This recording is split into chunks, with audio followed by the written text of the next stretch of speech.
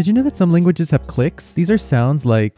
These sounds are almost entirely found in southern or eastern Africa. There exists one instance of click sounds outside of Africa in a ceremonial language of Daramin, spoken by the Lateral people of Australia, but besides that, mostly in Africa. There are 5 different click consonants. There is a bilabial click, represented with this symbol. It is pronounced by making a kissing sound but without pursing the lips.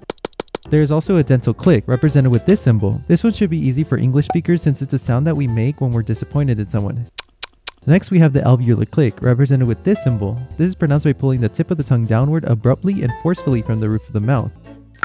Next, we have the palatal click, which is represented by this symbol here. This is pronounced by placing your entire tongue flat on the roof of your mouth, then pulling backward, not down.